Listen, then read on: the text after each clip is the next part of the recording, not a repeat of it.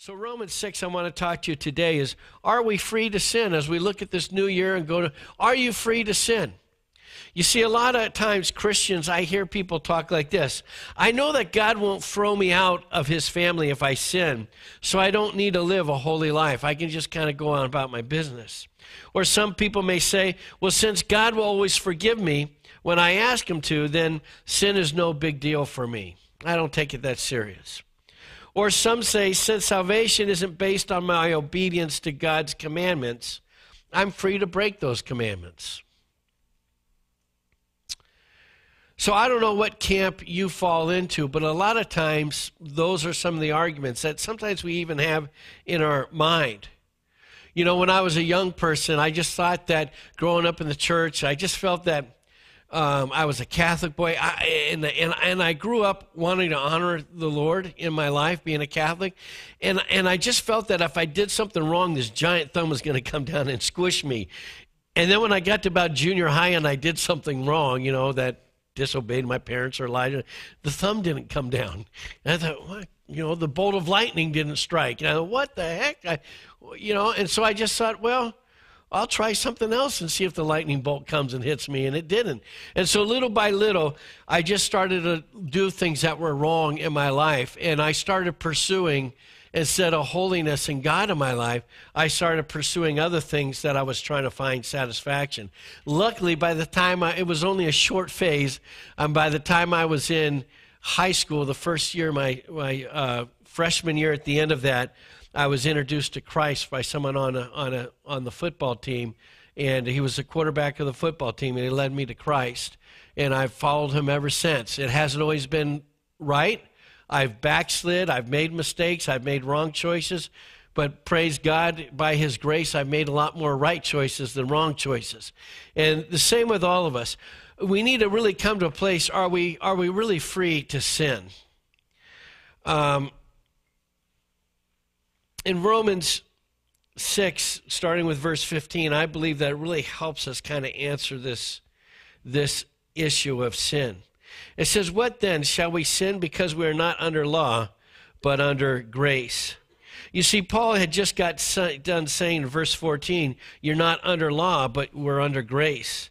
And that means we can't earn our salvation by obeying God's law. I want you to hear this, that you can't earn your salvation by obeying God's law.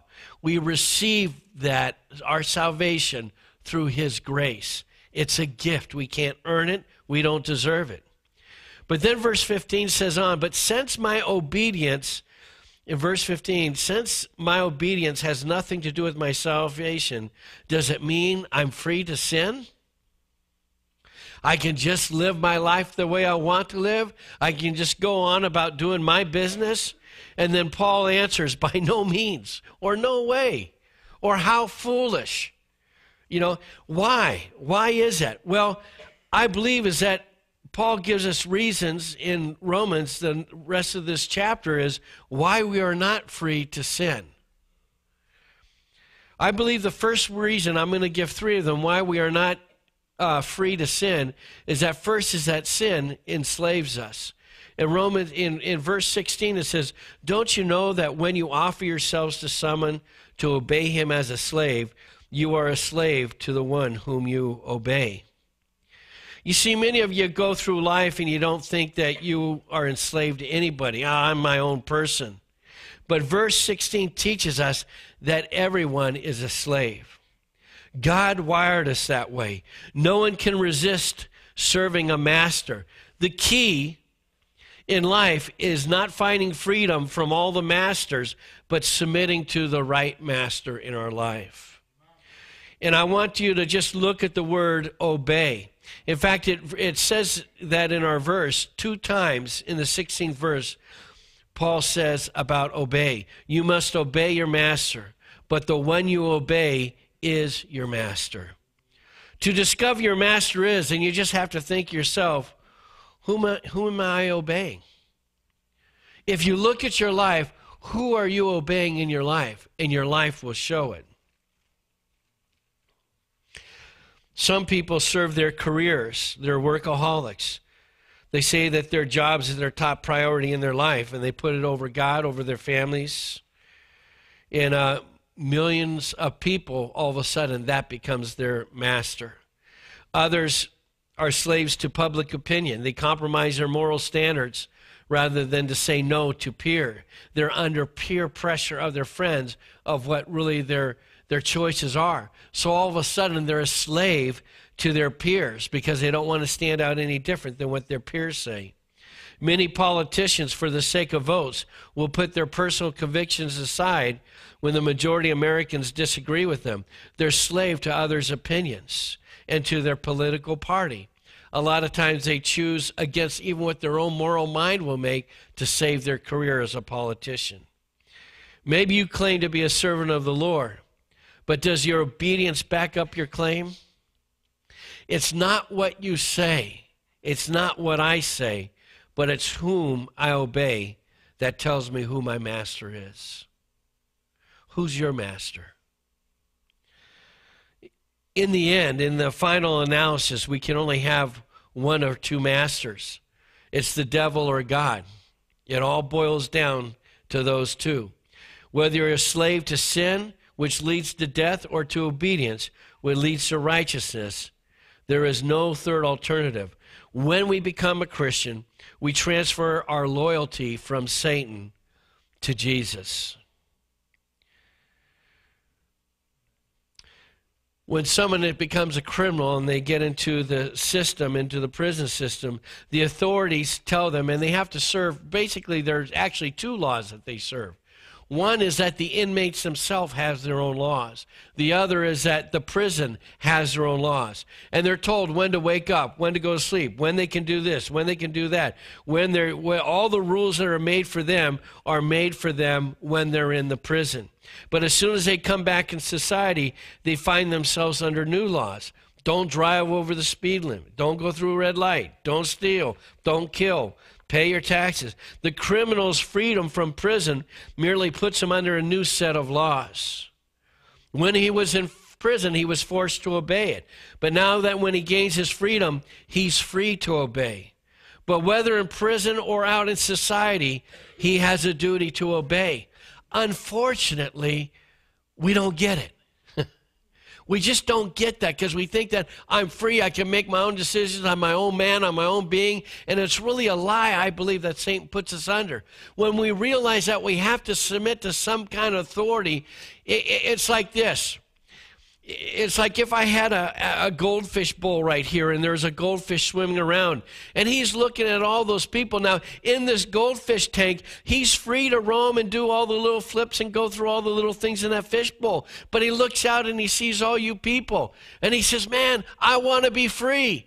And so he musters all the strength he can be and he tries it. And then one day he finally gets up and he gets out and he gets free. He goes, I'm free, I'm out. And then he dies. You know, but while he was in that fish tank, in the law, he was in those laws, he was free to do whatever he wanted. He had boundaries in which he lived in. We all have boundaries in which we have to live in. And it's which boundaries are you setting in your life to live under? Who is it that you're enslaved to? You see, there's no such thing as absolute freedom. Verse 17 reminds us, says, you used to be slaves to sin. And I love how it uses the past tense. You used to be slave to sin.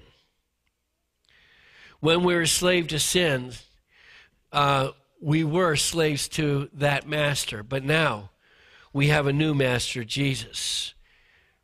In 1 Corinthians 6, 9 through 10, Paul spoke of people who were of these people. And he's talking to the people that were going to the church.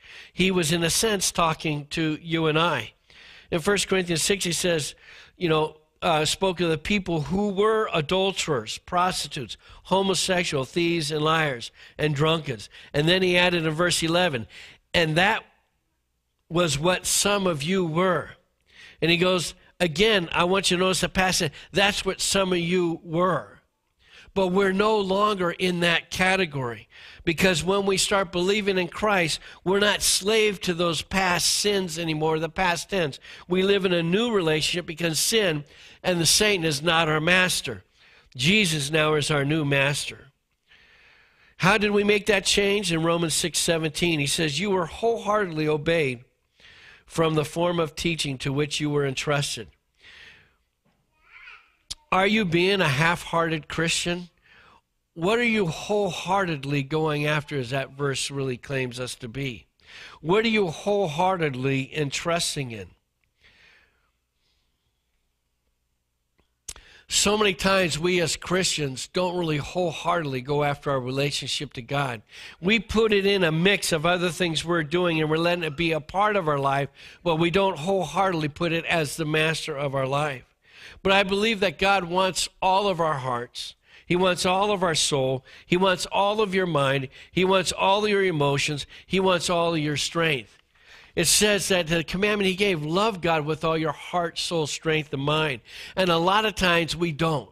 A lot of times we just give him portions that are convenient to us at that moment. And you might say, well, wait a minute. Isn't faith in Christ the condition of salvation? So what's all this talk about obedience? And I would say, yes, faith alone is a condition of salvation. But here's the key. The result of our faith in Christ is that we prove it by our obedience. Your obedience is to the master, in which you can see what your faith is all about. In Romans 6:18, it says, you have been set free from sin and have become slaves to righteousness. No sooner are we set free from sin than when we became slaves of righteousness. There's no neutral ground between the two conditions. I remember years ago, Bob Dylan, who was kind of like a folk rock hero back in the day, he wrote a song, You've Got to Serve Somebody, after he got saved. And I thought it was pretty good insight from a guy who came from kind of the rock and roll era and became a Christian. But he says, it may be the devil or it may be the Lord, but you've got to serve somebody. Who are you serving? Who's your somebody that you're serving?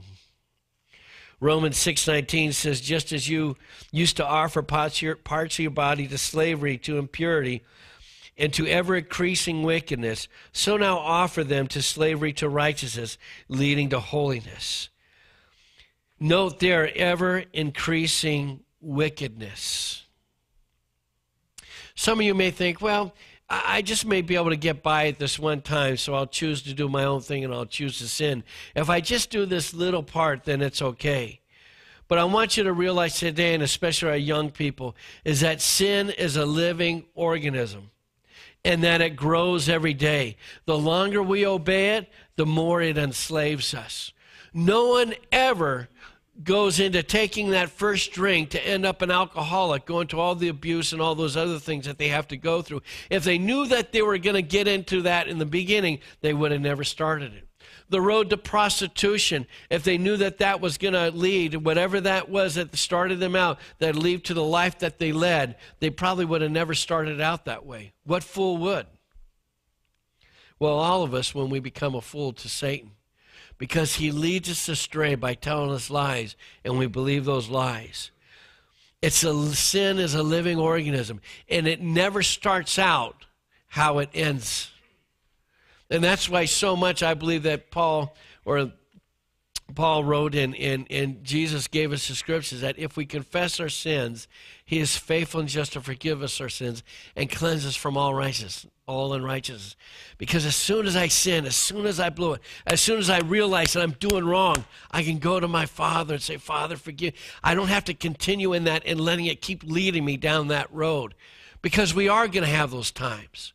We all going to stumble and fall. We all are going to make mistakes and times. And the minute we realize it, we can go and just say, Father, forgive me. And I truly, truly am repentant. I don't want to live that way. I want to be righteous. I want to be holy. I don't want any part of that sin nature that's there, that's creeping at my door, that's there, as Paul writes. It wants to entangle me into the sin. And when I get tangled up and it just gets worse, it feels like an octopus that gets all around me and sucks me into its grip. I don't want that.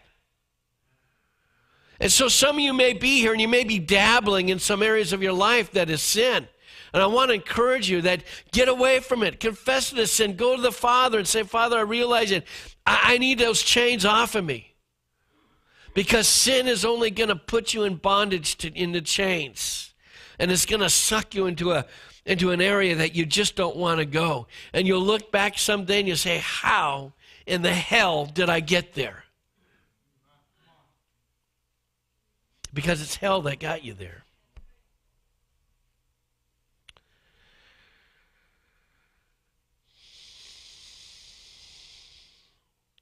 The second reason why we are not free to sin, is that sin shames us. In 6:20 it says this, that when you were slaves to sin, you were free from the control of righteousness. Sometimes I shudder looking at this verse. If you really look at it, to be free from the control of righteousness is to be out of control. And when you don't have the boundaries of righteousness in your life and you put those boundaries in, then you're out of control. And it really grieves my heart when you see the beer commercials and the college students, oh, yeah, let's party, and, it's Easter break, and we're going to go down and do all this stuff.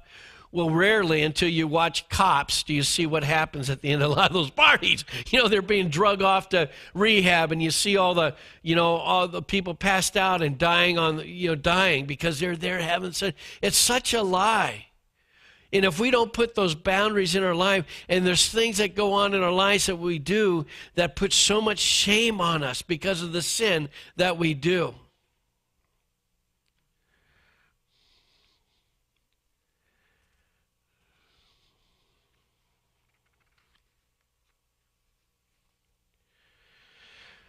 There was a pastor that we all know, and I'm not going to say the name, but there was so much shame because he committed adultery that he took his own life and destroyed the church and his family and the church family. He couldn't live with the sin and the shame that he had because he blew it. And so many times we get caught up into a sin, and I'm sure it's something that started innocent that went into something that wasn't innocent anymore. But if we allow ourselves if we don't put boundaries in our life, then it's so easy we get tripped up, and Satan wants to trip us up. He wants us to fall. He wants us to bear a shame unto our lives that we can't bear looking at ourselves, and we rather just take our lives than have to deal with that shame. And that is such a lie from hell, because when we're able to come to the cross, even as a Christians, when we blow it, we're able to go to him, and he cleanses us and purifies us and reestablishes us and reappoints us and enables us to give us a second and a third chance in our lives. Sin wants to destroy you, but the cross of Christ wants to give you a second chance. And so it's a warning that's why we're not free to sin as Christians, because the shame that it does to us, it just destroys us. In verse 21, it says, what benefit did you reap at the time from those things that you are now ashamed of? The benefit means just the fruit in the original Greek. What fruit is it then that you reap at those times and that you're ashamed of? Jesus gave us the same kind of warning about our fruit in Matthew 7:16 and 20. He says, you'll know them by their fruit that they bear. And many times in our lives, and sometimes, we can hide a lot of things, but your life and the fruit that you bear in your life will a lot of times tell really who is the master of your life. In Galatians 5:22 and 23, he says, but by their fruit you will recognize them. And it talks about if you see a harvest of anger and bitterness and deceit and selfishness and rebellion against God, then you can kind of conclude that the devil is your father. But if you produce the fruit of the Spirit, which is love, joy, peace, patience, kindness, goodness, faithfulness, gentleness, and self-control, then you can be assured that your Father is the Lord of Lords. The ironic part about the benefit of a life enslaved in sin is the things that you are now ashamed of. In Philippians, he says, "A blush to remember." You think of Samson and Delilah and how she was beautiful and inviting. When he fell into that, it just reaped shame upon his life. Every Christian feels haunting memories of things that they once did and that they're now ashamed of. Perhaps cheating in school or sexual involvement, gambling away money, aborting a baby, experimenting with drugs, driving under the influence of alcohol and causing an accident or injuring somebody. Living those conditions can bring us so much shame.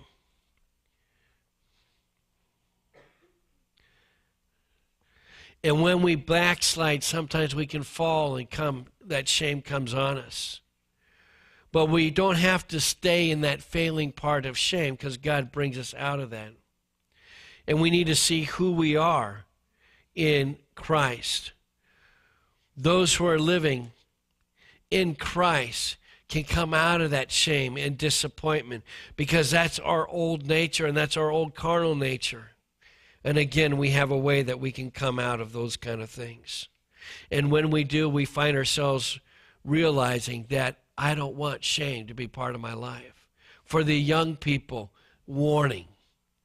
Don't allow yourself to get tripped up in those things. You can choose not to. The third point of why we don't want to live in sin is that sin destroys us. In verse 21, it says, sin brings death to our fellowship. The things that result in death, sin brings death to our fellowship with God, death to our prayer life, death to our hunger in Scripture, death to our joy, death to our peace. We go through life with no relationship with Christ, and then sin ultimately leads us to death and everlasting in hell. Sin and spiritual death are not for those who become and receive the new life in Christ.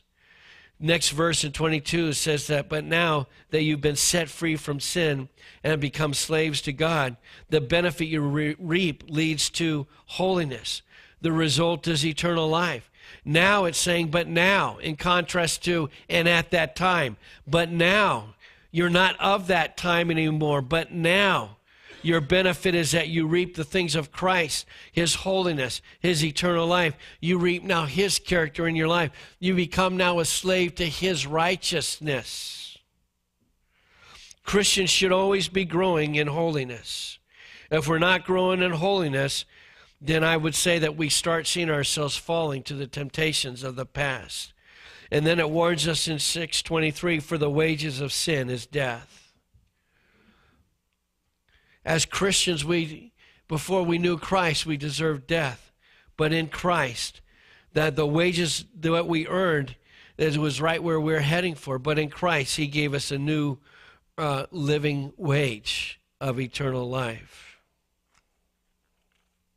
Ezekiel 3:11 says this. 33:11, it says this, as surely as I live, declares the sovereign Lord, I take no pleasure in the death of the wicked, but rather that they will turn from their ways and live. Turn from your evil ways. Turn from your evil ways. We don't have to die for our sins because Jesus died for them 2,000 years ago. And verse 23 sounds that alarm, for the wages of sin is death, and it goes on to say, but the gift of God is eternal life in our Lord Jesus Christ. And that's the greatest part to put our hope in, is that our hope, our life is in Christ. In Deuteronomy 30:19, it says this, I call the heaven and earth as a witness against you, that I have set before your life and death, blessing and curses. Now choose life so that you may live. Choose life. I want to encourage you as a church in this new year. Don't choose death. Choose life. Choose to do things that put things of righteousness and holiness in your life. Let the Holy Spirit take time of looking through your life and the spotlight showing your life, that the Holy Spirit will show you areas of your life that you need to do to be able to bring righteousness and holiness into your life. Are we free to sin? No more than we are free to jump out a third-story window. Don't lose your freedom and become slaves to the laws that bring death, but claim to be free from sin, free to be able to choose to follow after holiness and righteousness in your life, free to be able to listen to the Holy Spirit that gnaws on you and tells you the right things to do. If the Holy Spirit is whispering that in your life, then man, listen to it and step through it. Don't put off doing the right thing. It's not hard doing the right. All you need to do is say, Lord, what is the right thing to do here? And the Lord will show you. You just got to listen to it. The Holy Spirit says that he's there to walk you through. He aids you through. He's there to be an aid to live this life and to empower you to do it. But you've got to choose to do those right things in your life. I can't make you do that. No one can make you do that. The wife or husband, you can't make yourselves do it. It has to be you freely saying, Lord, I choose to be a slave to your righteousness, to your word. I choose to be a slave to you, Father, so that in my freedom, I give it over to you. Put me in that fish bowl and help me to be satisfied in that. Even though I may see things that look so inviting out here, help me not to go there, Lord. There was a woman whose husband was in prison, and he did a sentence, and then they put him in one of the emotional disturbed places, and she fought the courts to get him back, and so finally they released, because they said, are you sure? We don't feel like he can adjust to society. She just said no matter what, he wanted her husband back, and because the only life she knew was a life to be with him, and so she wanted him back, and so they released him, and 3 weeks later, he killed her and the 2 children. You see, what she knew, she was familiar with, and she wanted it so bad, even though it wasn't the right choice to make. And in her heart, she didn't have the ability to be able to choose the right thing to do in her life.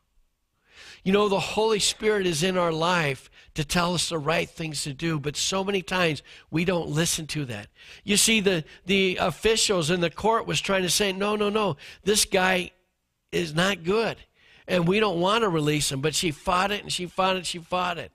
So many times we fight things in our life to get them back into our lives, and we allow ourselves to go out of that fishbowl into something that looks a whole lot more entertaining out here, and we end up tripping and falling.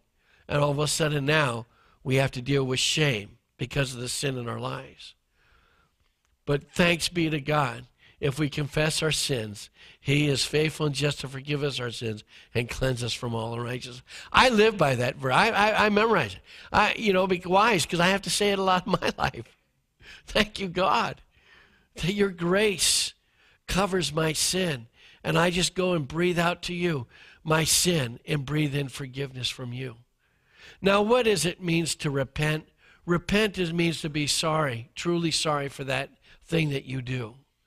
It's not enough just to go easy, yeah, whatever, Lord. But a true repentance to say, man, I want to make a 180-degree turn and walk away from that action, that thing that I was doing, that habit, whatever it might be.